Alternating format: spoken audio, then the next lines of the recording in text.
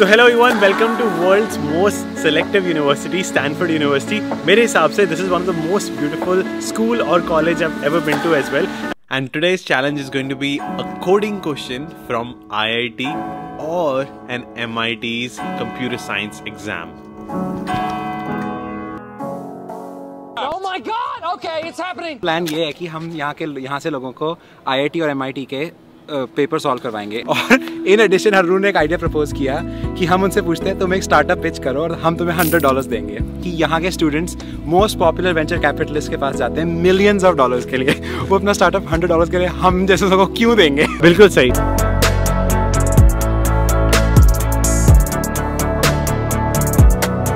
So hi, can you please introduce yourself? My name is Saurav. Saurav. I'm a fourth-year PhD student at Stanford. Wow, we're gonna be crushed. But where are you from, by the way? I'm from Chicago. My name is Sahil, and I'm a sophomore here at Stanford, studying CS and math. And where are you from? And I'm originally from Austin, Texas. So yeah. Awesome. You had to take both majors. Like math is your minor, or which one is your major? Okay, so like that's like kind of what I'm just undecided about. I'm interested in both, and we'll see like what route I end up taking. So, yeah. So you don't have to declare your major till second year? We don't have to declare it until like our third year. So wow. So yeah, there's like a lot of flexibility. Christine, nice to meet you. I'm currently a master's student in the electrical engineering department. Hi, Troy. I'm from Irvine, California. Hi, my name's Yoshib. I did my undergrad here at Stanford in math and physics, and I'm right now working on a master's in CS, but theory, not too much coding. Brilliant. Yeah. And where are you from, by the way? I'm from Denver, Colorado. Hi, I'm Sanjay. Where are you from? I'm from Texas. And what's your major and which year are you in? I'm a sophomore and my major is computer science. So it'll be kind of awkward if I fail this. No, it's gonna be easy. So do you think like you do a lot of lead code in second year or no? I mean, like, yeah, I just kind of started for like recruiting for this year. So like I have some lead code experience, but curious to see how it translates now. So we have 5-minute questions from 2 exams. One is from IIT and one is from MIT. Which one do you think is difficult? I imagine both are difficult. Yeah, but if you have to choose, which one would you choose? IIT is from India and MIT, you know, it's from Massachusetts. Both are simple coding questions. IIT? IIT, okay, go ahead. Alright, so basically the question for you is that given 2 strings as binary, you need to add them up in binary and return the resultant string. Does that make sense? So the first question we have is you have to add 2 binary numbers in string and return in string as well. The trick part is you have to handle carry just like we do normal addition. Are the strings of the same length? They could be variable. It could be different. Okay. Yeah. Then what I might do is I would want to loop backwards to the strings. Right. Just pre-process the strings to have the same length and put zeros at the beginning. Okay, sounds good. All right, you want to just go ahead and write pseudocode for it, or just like whatever choice of language. Okay.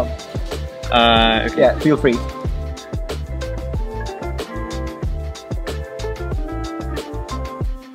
And then maybe I'll at the beginning I'll also store like a carry. Right. And initialize that to be 0. Gotcha. Yep. Spot on. Yeah, got it. Brilliant. Yeah, exactly. Good stuff. Right on time. Yeah, good stuff. So what's the complexity? O of mn. Yeah. O of the max of mn. Yes. So what's the space complexity? When we usually talk about space complexity. You're storing the result in additional string. Right, but we don't really count that. Okay, right? so then just the carry. Yeah, value. which is just O of 1. O big O of 1. Yep. Brilliant. Good stuff. Awesome. Alrighty, good stuff. Good. We already have our first winner. Yes. Congratulations. Stanford is known for startups. Do you have any startup story as well? I do not. Oh, because like I've seen that every other student is working on, right? Is there a hype? There is definitely a hype. Awesome. And Y Combinator is an accelerator program जहाँ पे maximum students Stanford से जाते हैं for startups.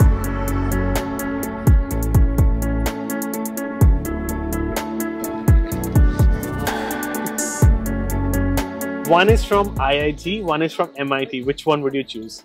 From their data structures class. Yeah. Oh, okay. It's like a simple 101 data structures class.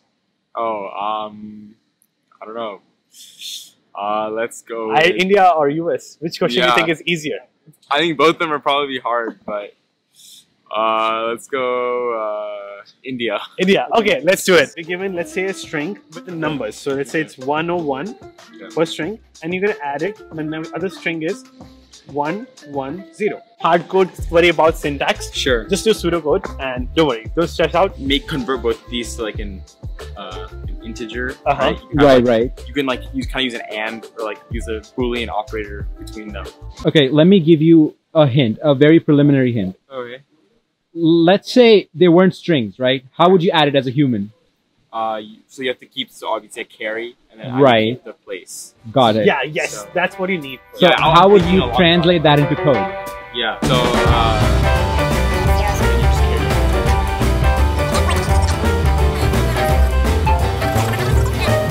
A few moments later. Okay, so basically he got the right approach, had the right answer. The only sort of backfall was that the code was not the most efficient one. In terms of Big O, it was efficient, but not the cleanest, right? So we believe there was a better way to do it. So that's why we wouldn't really have we wouldn't count it as acceptable answer. अगर IIT में करते ये तो पूरे number नहीं मिलते. I see. So Okay. AKA, we're gonna do it some sort of half discount and give him $50. But Okay. anywho, good stuff. Good Yeah, stuff. good try.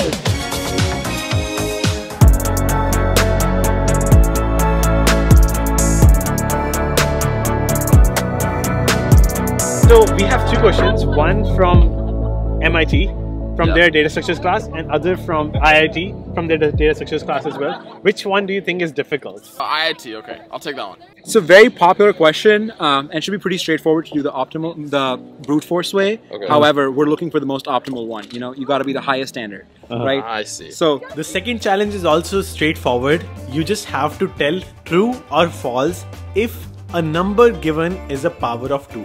For example, 4 is 2 to the power 2, 8 is 2 to the power 3, so they are power of 2 numbers. your task is to return true if that number is a power of 2. If it's not a power of 2, you return false. So I guess there's like a very cheap brute force way, I think, is what you could do, which is like you could just like have your integer n, Right. and like while say you haven't surpassed it, start iterating powers of 2, and if you hit the number, then you return true. Yeah. And if you like exceed that number, then you return false because that means you missed it. Right. Yeah. The only issue is, right, if like alpha is like 100, right. this algorithm has this. I mean, the algorithm basically has a runtime of log base 2 of n, right? That would, if that Right. That Yeah. brute Yeah. force. Yeah. Yeah. And that would be. So However, however, we have even a more efficient solution, Than which that. is constant time and constant space. Okay. Yeah. All right. So that's the benchmark. Constant time and. That's the benchmark that you gotta get to get full credit at. So IIT Data Structures Algorithms I see. 101. I see. Okay. Yeah. So dividing, right? So taking your number and dividing by 2, Right. and then keeping this, like if you just do like a pointer and then dividing by 2, so on. That'll be Yeah. constant space. Yes. Say it was like 15, right? And that's 0, 1. That's 8. It's what do you 1, need? 1, 1, 4? 1. Yeah, 1, 1 all through. Yeah, Yeah. right. Thank you. I actually do. I do want one more minute. To try So this, yeah. okay, here's the thing, right? One final hint. Yes. You want to AND it with something that flips the bits, right? And then check whether that AND is equal to 0. The solution is bit tricky. You have to take that number and do an AND operation with the number -1, and if the result is 0, then it is true. This is the one-liner solution. That is an Yeah. incredibly simple solution. Yeah, but I mean, you Yeah. made a really good try. So Yeah. like, and had a lot of approaches and thought it through. So this actually shows that like he's not cramming and not imprinting those solutions in head. So we're gonna go ahead and give you $50 for like this generous attempt. Many congratulations Thank for you. having an amazing attempt. Yeah. It proves that you're not cramming the question. And by the way, like I have heard Stanford has amazing startup culture. They don't run behind FANG and MANG companies. Are you aiming for startup or? Not currently, although it is on my radar. I do have a friend of mine who is, I don't know the exact details, but he's going to begin working for a startup, and he has talked about it a lot. It seems interesting. Definitely, like the startups here definitely seem very modern and very like tight knit, and they enable you to like, I guess, work on all sorts of development skills.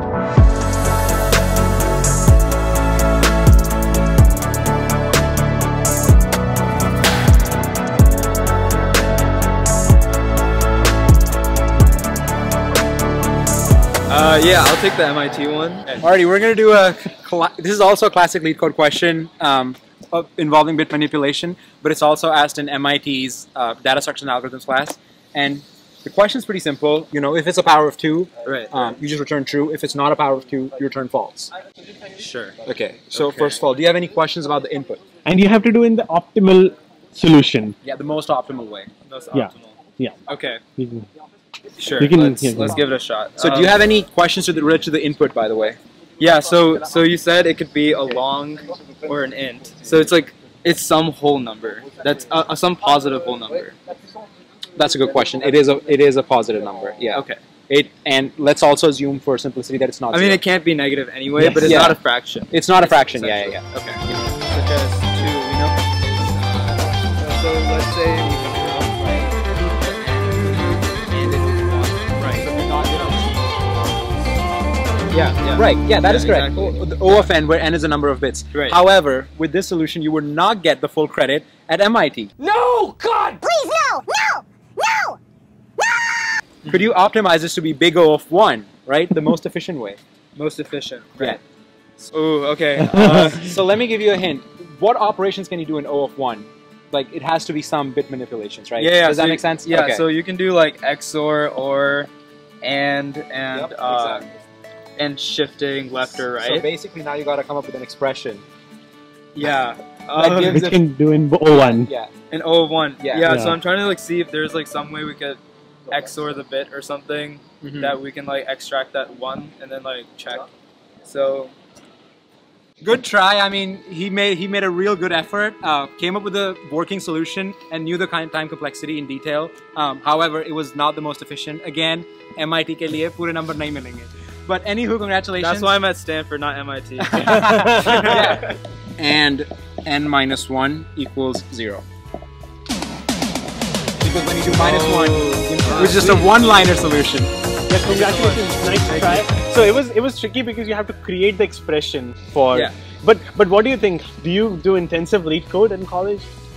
Or like in to be honest, not really. I've heard about leak code, and I've tried a few questions, but I guess it's like more like I'm just like interested in like problem solving more and like puzzles. So yeah, but yeah, I've not tried like too much leak code, but we'll see. Maybe I need to start now. So.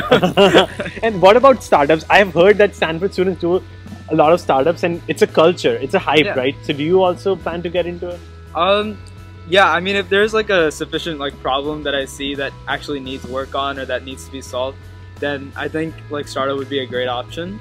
And yeah, I think it's like important to like, you know, separate yourself from the hype and like make sure you're actually like solving real problems. So if there is a real problem that I do see that I can solve in the future, then I would definitely hop on the train. So I actually know one person or two people who took one of their tree hacks projects and they went to Y Combinator, and they're now Hackathon to Y Combinator, getting millions of dollars. Yeah. Are you taught about startups at school? I mean, there's a lot of classes that are exclusively focused on startups, and the student culture is definitely driven by that. So I think a lot of people automatically are very interested. Brilliant.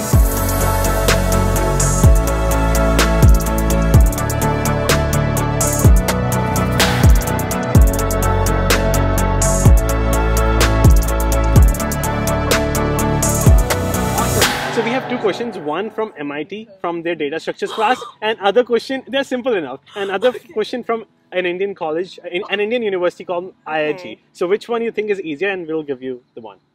MIT. MIT, sure, let's do it. I've heard of IIT. That's crazy. So the question is, given a number, let's say 101, it's addition of two numbers in string. So the TLDR is you're given two strings in binary, and you're supposed to add them and then return the sum as binary. And as binary, but in string. Yeah, as a string. As a string. They are binary, but it's a binary addition. 1 and 1. It's 0. Yeah. Each, for each digit or like character, right? I'm gonna get the number of this, and so I just do like, for example, 1 minus like 0, or I can or I can also say like, okay, if it's 1, then just convert it to 1, right? Yes, integer. You convert it into integer. Yes. Yeah, pretty much just convert. Carry, and then we'll set it to like 0 at first, and so if it's 2, then we set it to 1. That is correct. Right? And then we just have another string where stir.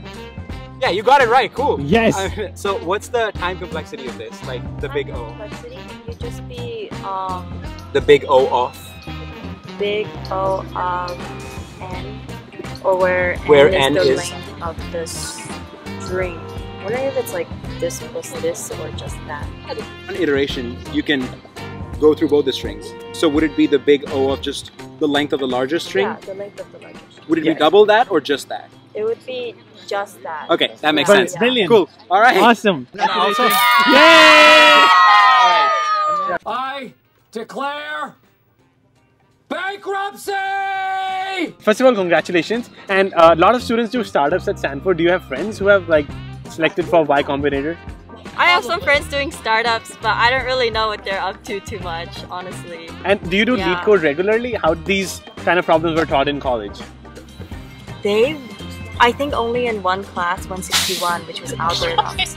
But I have recently been trying to find a job, and so I've been doing a bit more. Lead code. Nice. Awesome. But congratulations for winning $100. Yay!